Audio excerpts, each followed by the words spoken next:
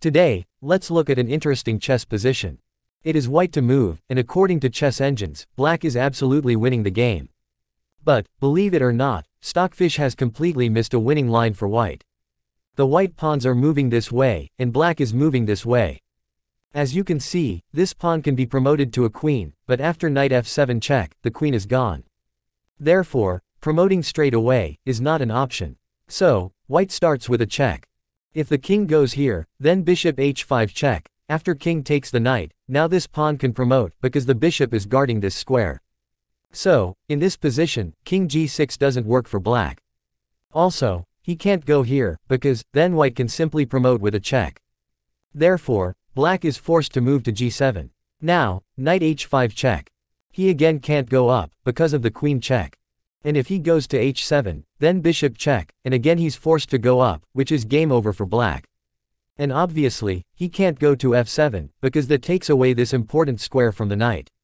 Therefore, he's left with only one square, and that is g6. Now, up until here, the chess engine is giving a massive advantage to black, and that's because it has not been able to figure out the best move for white in this position. But what do you think? What should white play here?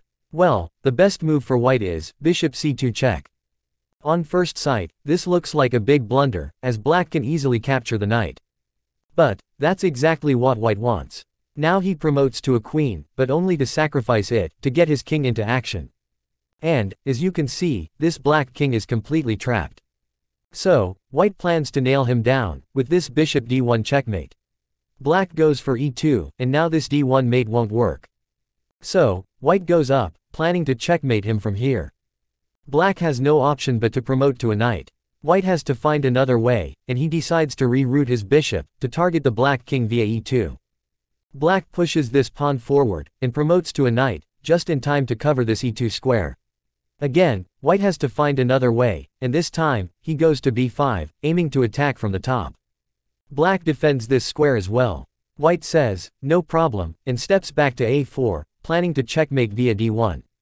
Unfortunately, this time black runs out of options, and has no more defenses left. He blocks twice, but ultimately, he has to surrender to this unstoppable bishop, and that's a beautiful checkmate. Wasn't this an amazing chess puzzle? Well, here's another puzzle for you to solve.